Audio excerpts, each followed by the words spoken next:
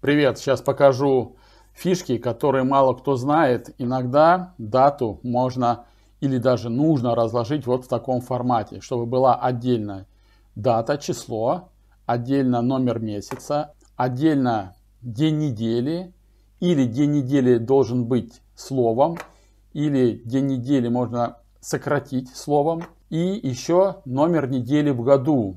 Как мы знаем, в году 52 недели. Вот. Как это сделать? Есть функции, которые мы можем прописывать в отдельной колонке и там формировать данные, исходя из даты. Как вы видите, дата это вот она разные года. Если мы ее раскроем, там будет месяц, дальше будет дата. В этом формате ячейки работать иногда неудобно. И в сводных таблицах часто требуется, чтобы было отдельно представлено по номеру месяца, по году или по дате. Вот смотрите. Вытираем. И здесь будем прописывать равно день.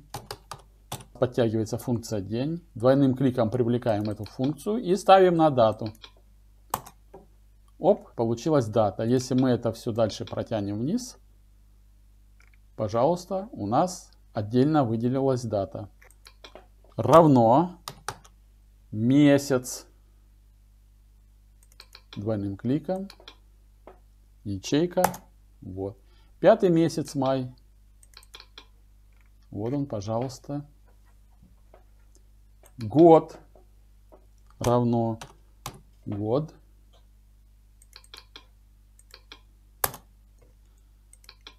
Двойным кликом вниз распространяем функцию на ниже следующие строки.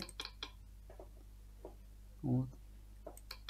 День недели равно день недели.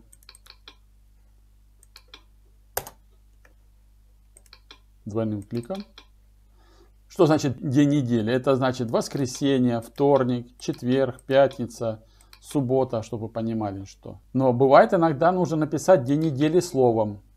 Равно. Вот тут чуть-чуть посложнее. Пишем текст. Двойным кликом привлекаем.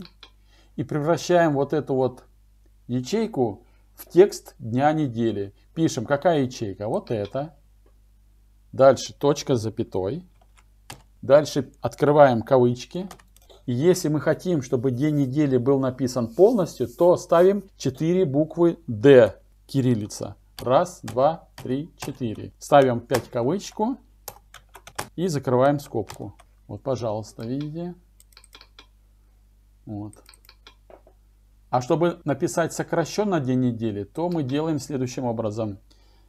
Равно текст. Текст вот этой ячейки, точка с запятой.